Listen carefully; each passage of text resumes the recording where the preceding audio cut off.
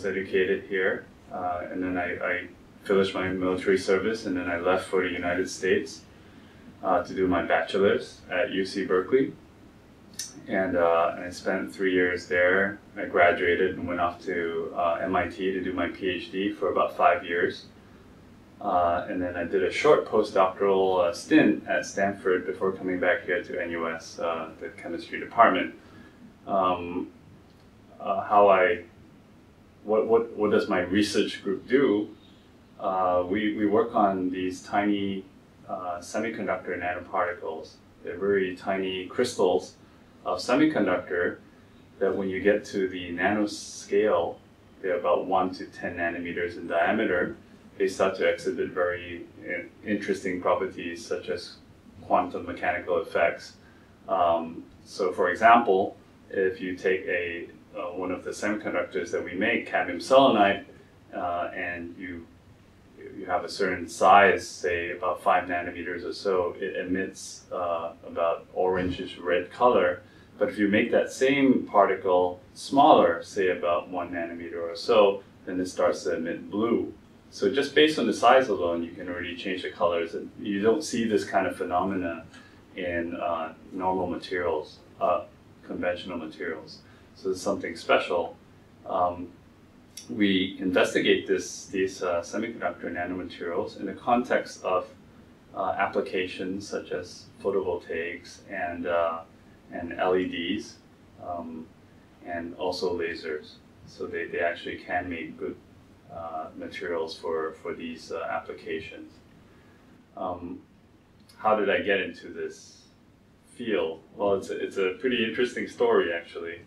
I was I think a year or two undergrad, and I wanted to get into research, as is the culture in Berkeley. A lot of students there in their second year or so would enroll in some research program.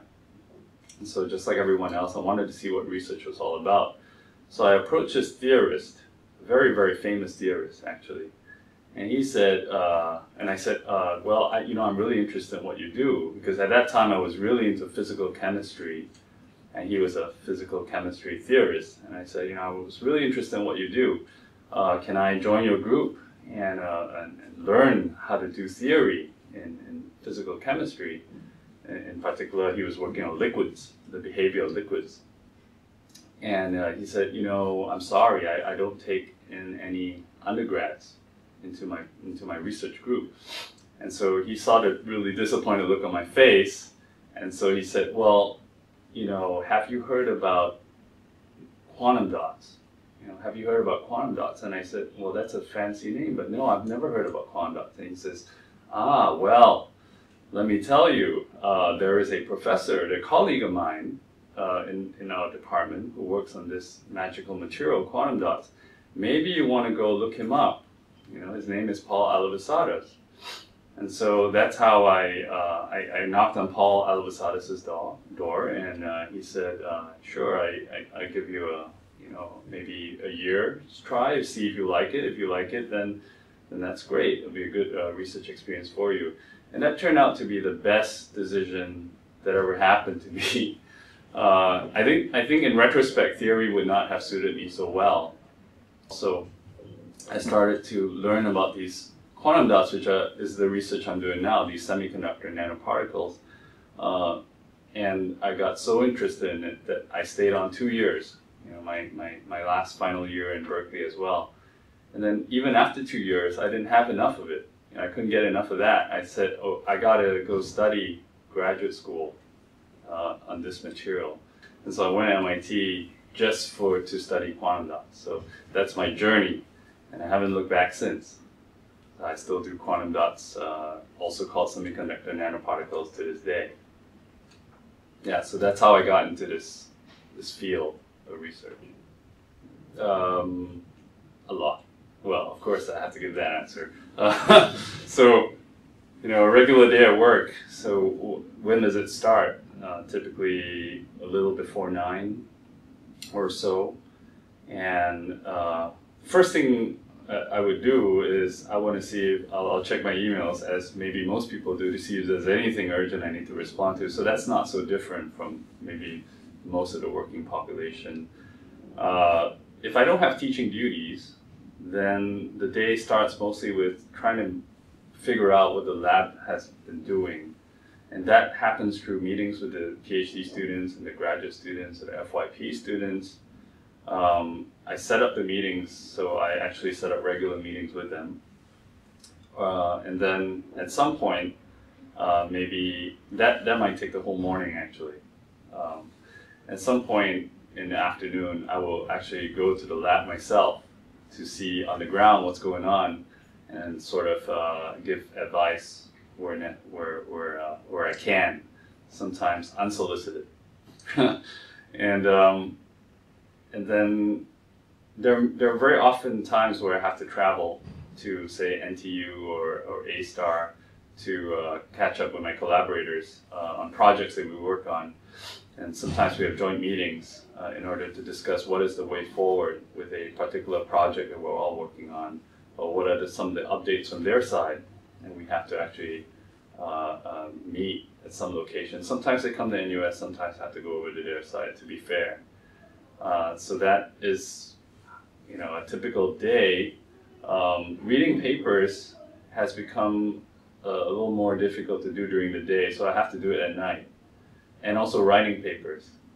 Reading and writing, equally important. Writing may be, in some ways, more important than reading. So I have to do those activities off office hours, out of office hours. That might sound like academia is a very demanding job, but actually, it's very flexible. If you don't have teaching duties, then your time is, you plan your own time. At the end of the day, you just have to make sure that you have a decent research output.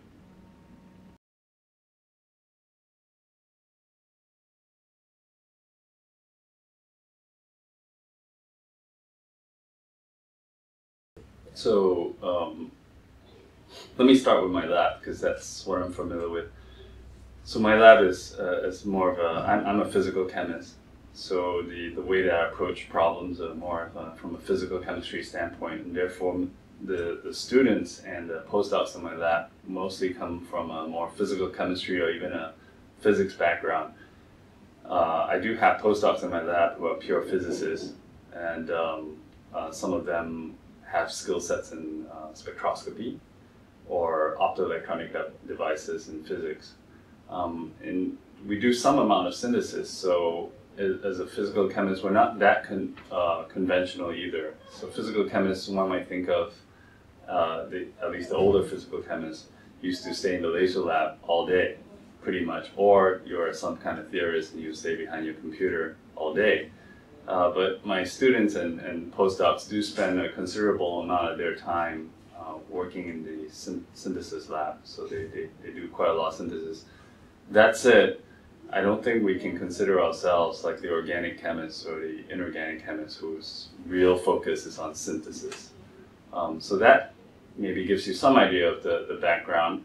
What kind of knowledge do they typically have? They have knowledge of course, on physics and physical chemistry, but also solid state physics in particular, or solid state chemistry. That is a recurring theme in the lab, just by the nature of our work, because we're dealing with semiconductor nanoparticles, and so solid state physics is quite often brought up.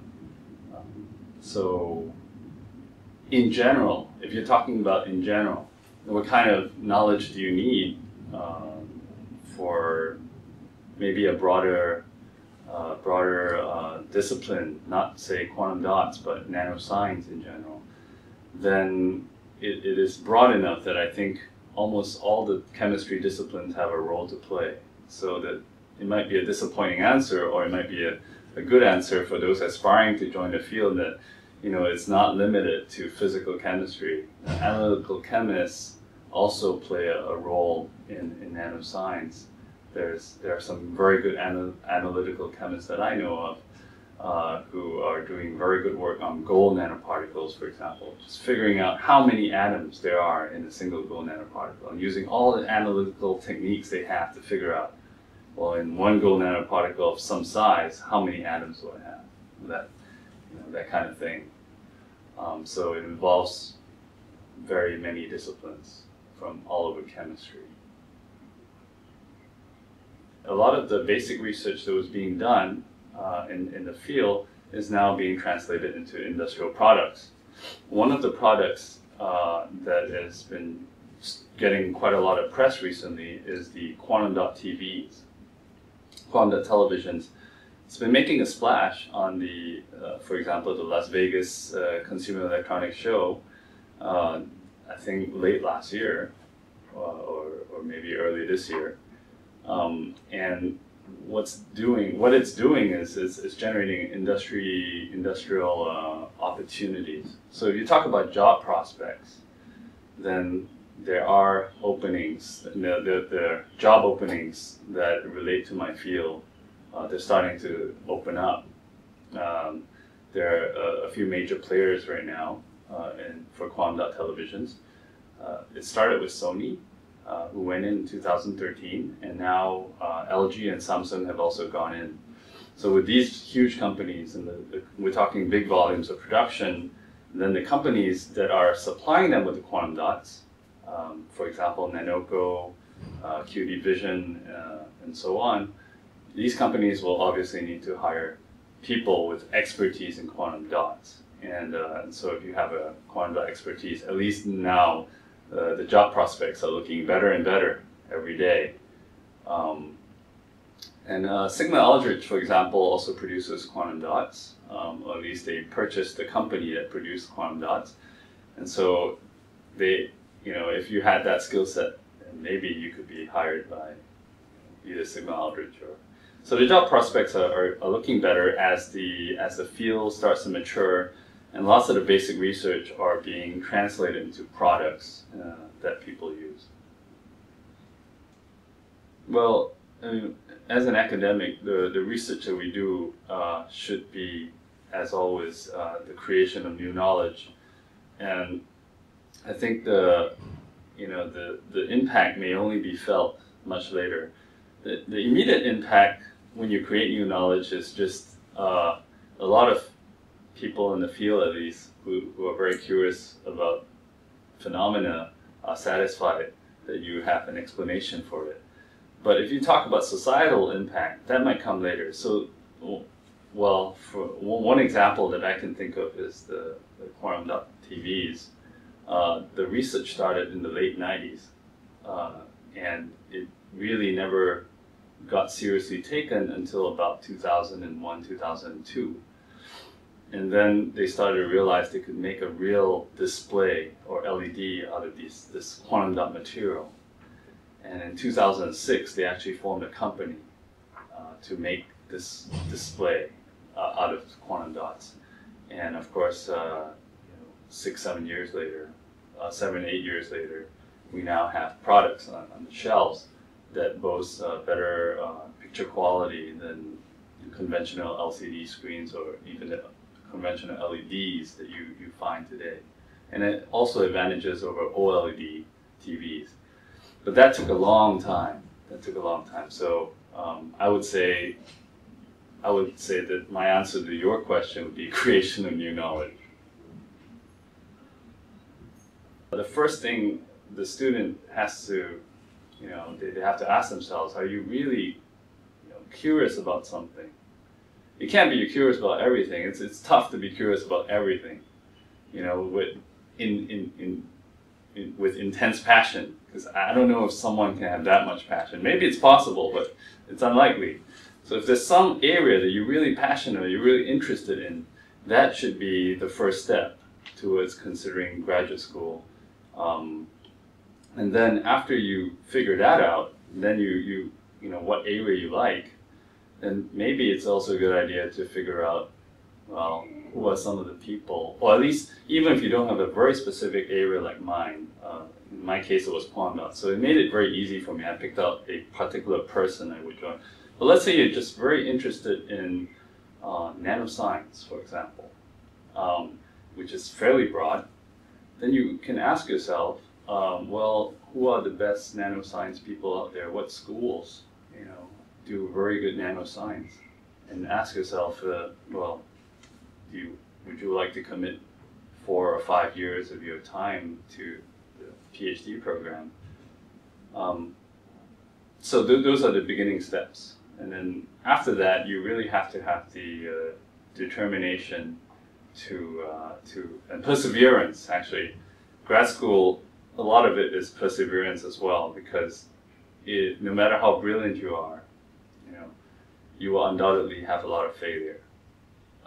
And one of the ways to succeed in grad school, one of the important things that allow you to succeed in grad school is to be able to accept your failure and to make sure that doesn't get you down and prevent you from trying to overcome those failures.